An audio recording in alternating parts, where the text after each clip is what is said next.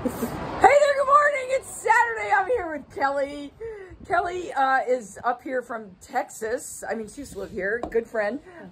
So you came up here to help with your father-in-law who had a hip replacement? I did, yeah. And you flew?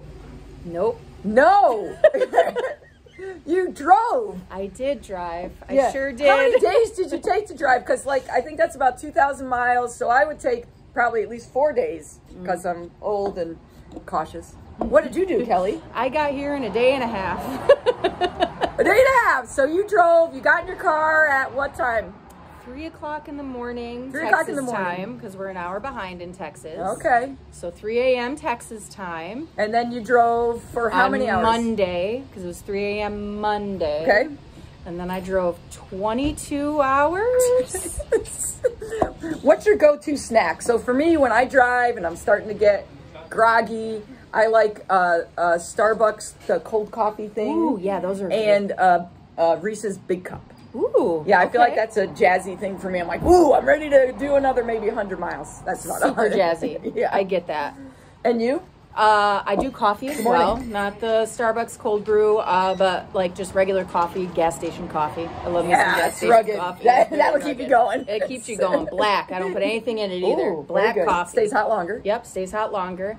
Big one of those. And gummy bears, actually. Gummy bears work sugar. pretty good. Caffeine and sugar. It's the Caffeine same, and sugar. Same theory. Just sugar. Yep. Yeah. Well, food coloring. And I did in those have gummy- one peanut butter and jelly.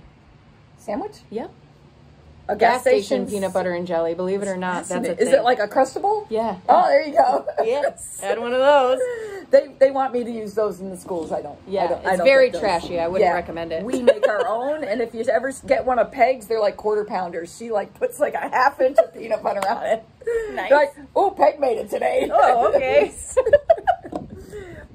So you drove 22 hours, and then you got tired. And then I did get tired, believe it or not, so I took a 3-hour nap in my car behind a Burger King somewhere next to a truck stop. And you know, it was all right. Slept in the car with the dog, and yep, yeah, and very, a dog all that way. Very uncomfortable sleeping situation. And then I mustered about 3 hours of that, and I woke up and finished driving. And that was how many more hours? Like 8 or 9 more hours. Yeah, about 8. And did you make it in time to get here to help your father-in-law out of the hospital, which was what your goal was, right? To be there when he checked out. Yep. Although it would have been nice to be there when he went into surgery to go, yes. oh, we're almost out of time. Today's weather's going to be great. Kelly's going to go home and do things with her father-in-law and do great. You know what I say? Get outside. Do something fun. We're up. Bye-bye. Bye.